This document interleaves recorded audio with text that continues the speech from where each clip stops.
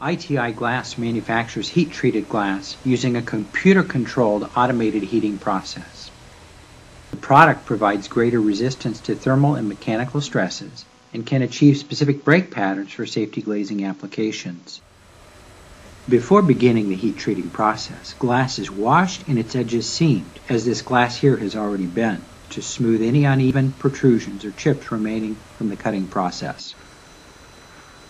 When the heating cycle is ready, glass is conveyed into the furnace where it is heated by convection to 1400 degrees Fahrenheit before passing into the cooling chamber or quench.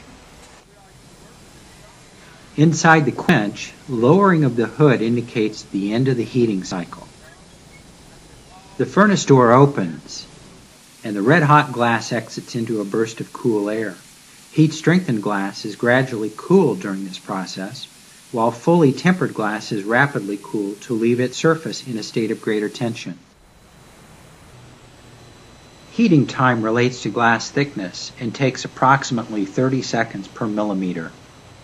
As this glass has been fully tempered, it is now 4 times the strength of annealed glass, and because of its high surface tension, shatters upon breakage for safety glazing applications.